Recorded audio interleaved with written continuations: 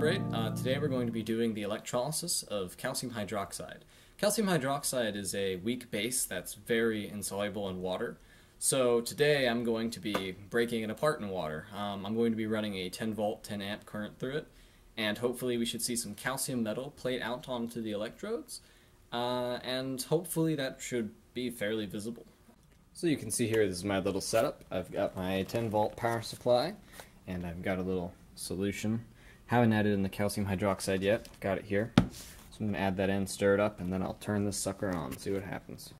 Okay, I've got my calcium hydroxide in there. You can see it's very, very milky. So now to turn it on. Step 1, turn it on. Step 2, turn up the voltage. Step 3, turn up the amperage. You can see the meter there. Fine, quickly. I want high amperage. There we are.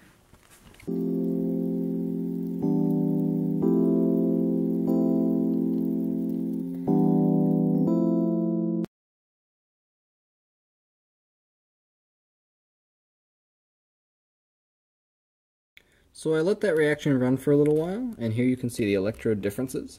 On my negative electrode, the positive calcium ions have plated on, so there's a very minute amount of calcium metal there.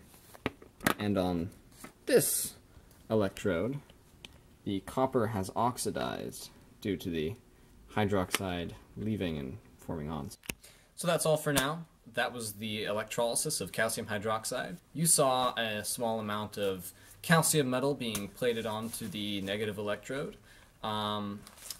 See you next time, and don't put water into acid.